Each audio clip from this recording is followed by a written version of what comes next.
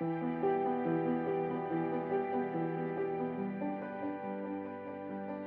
recently went to a protest in London.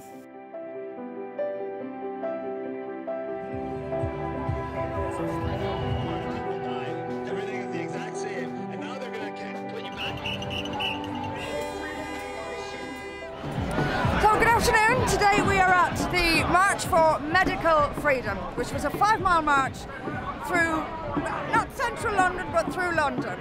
Amazing how many people are here. And just a few words on the intent and I think the title of this. So it's a march for medical freedom. And what people are generally saying is no compulsory vaccinations, which actually is the primary, I think, thing. You can see the signs around here, it's mostly about vaccinations. So medical freedom. If you don't have medical freedom, you don't have freedom. And if you can't decide what is injected into your body, you are no longer autonomous. You have no autonomy at all. And the people here realise this. This vaccination is, to me, and I think to many people here, an indicator of the level of government control now. There is a real sense here that people know they are losing their freedom, and they know that this is a method by which they are losing their freedom.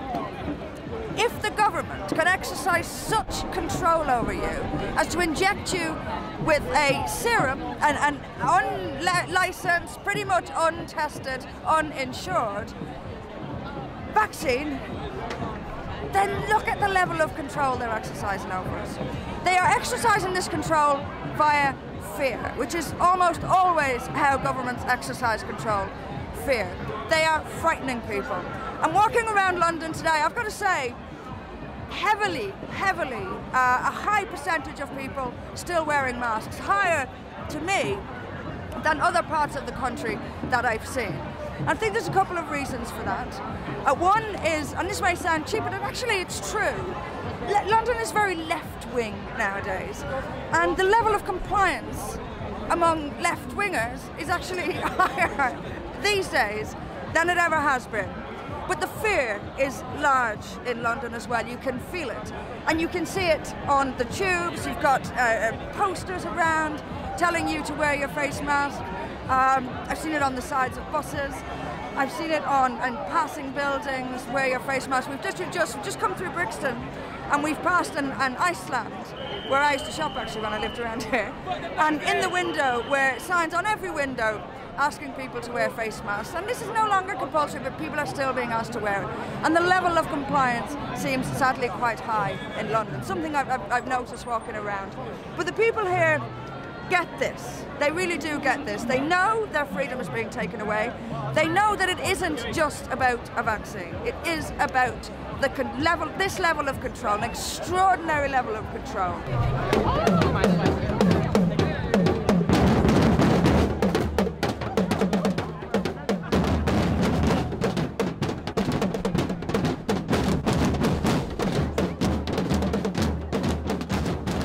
All right, I just want to say a few words to and about the mainstream media.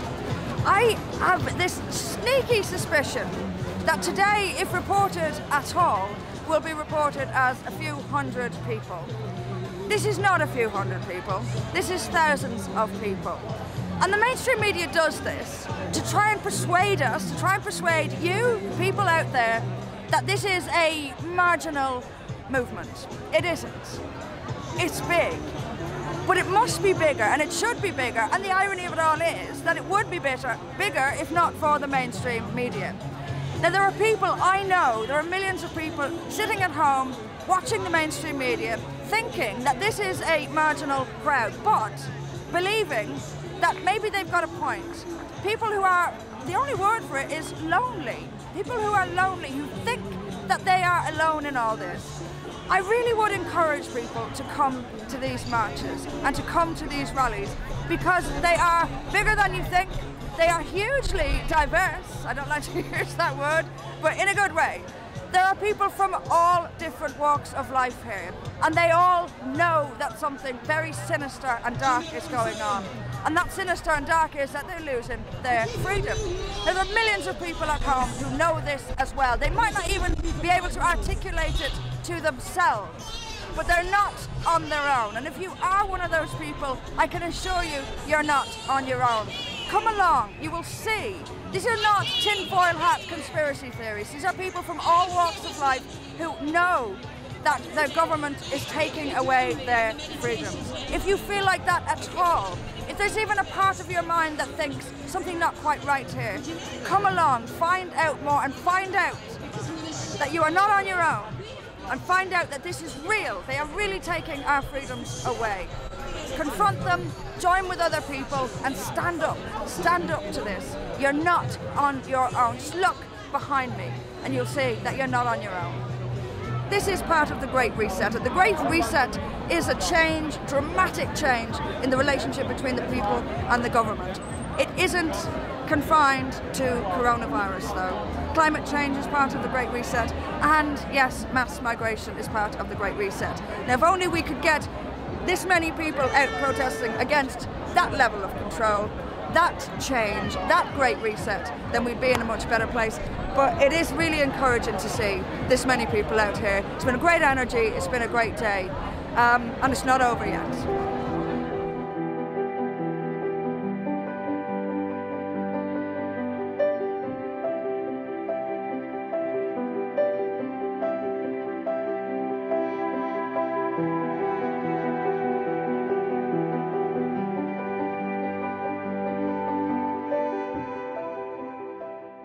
People were marching against forced vaccination and so-called vaccine passports. It was attended by thousands of people from all walks of life. There was an incredible atmosphere, and people certainly seemed to be having a good time. And who can blame them? We're just coming out of a long period of house arrest.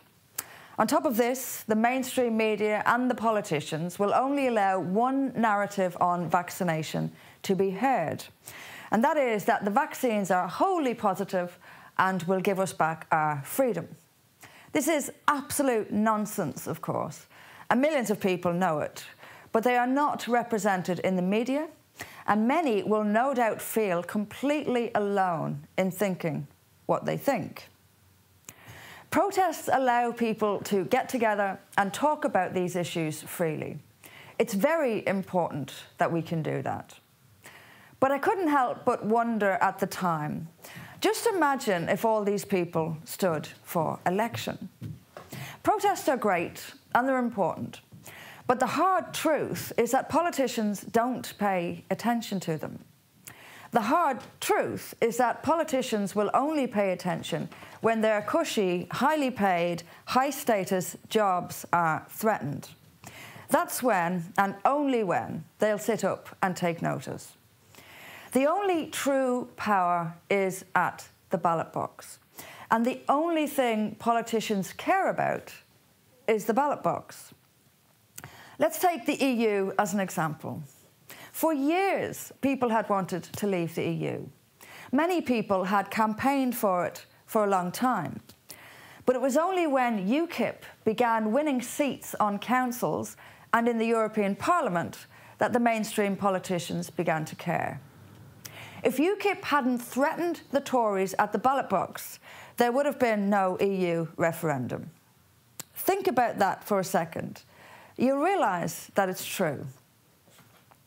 I greatly admire those who go out and protest. I really do. But if those people really want to achieve their aims, they must put themselves forward, stand for election, and win elections. That's the only way.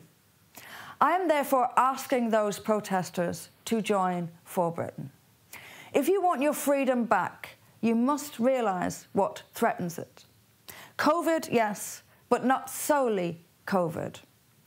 The threats to your freedom come from a variety of sources, and you must fight them all. Continue to protest by all means, but power sits in the elected chambers, and it is therefore vital that we sit in the elected chambers. Join For Britain, stand for election, take back your freedoms. Don't rely on the politicians who took them away to give them back to you. It doesn't work that way. This is the only true option. Make your voice heard loud and clear and allow the British public the chance to vote for the restoration of their liberties and yours. Join us at www.forbritain.uk. Thank you. Thank you for watching. If you would like to stay updated with all of our latest videos, please like the video below and subscribe to our channel. As you probably know, For Britain is shadow banned on most social media, so it's really important to like and share our videos in order to get our message out. Thanks again for helping us to fight back. Thanks again for helping us to bring back Britain.